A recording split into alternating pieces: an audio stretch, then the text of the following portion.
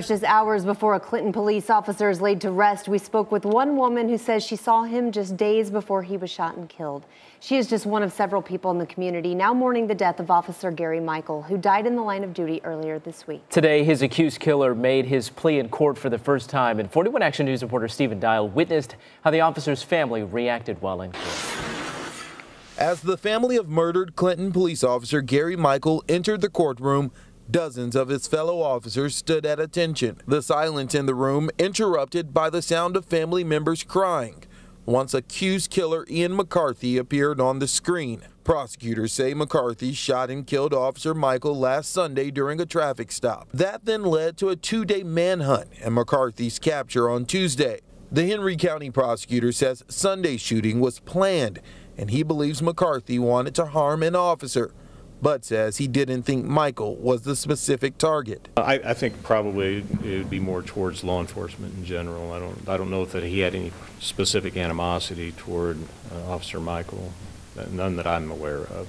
Across the street from the courthouse is China House. Workers there say Officer Michael often came in for lunch. It's sad, it is. It's not fair. He was a good cop. You want, it's just not fair. Alicia Martinez was his waitress on Friday. I remember he would joke with me a lot. He was just really funny.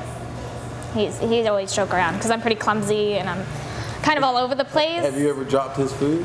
No. I've almost, his egg rolls almost rolled off, but. The second person in connection with this case is William Noble, who also appeared in court Friday. He's charged with tampering with evidence. Court documents state he sold the alleged murder weapon to McCarthy. Noble told investigators when he got home Monday the rifle he sold to McCarthy was leaning on his door. Documents say he panicked, told his wife that he was taking out the trash, then went and ditched the gun. The weapon was recovered Thursday.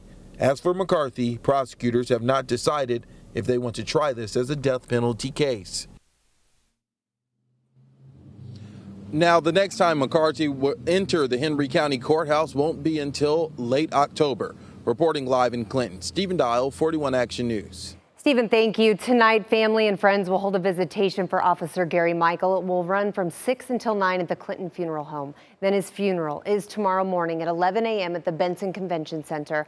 There is a public viewing opportunity 2 hours before the funeral starts. We will carry the funeral live on our sister station, 38 The Spot, and we will also stream it on all of our digital platforms.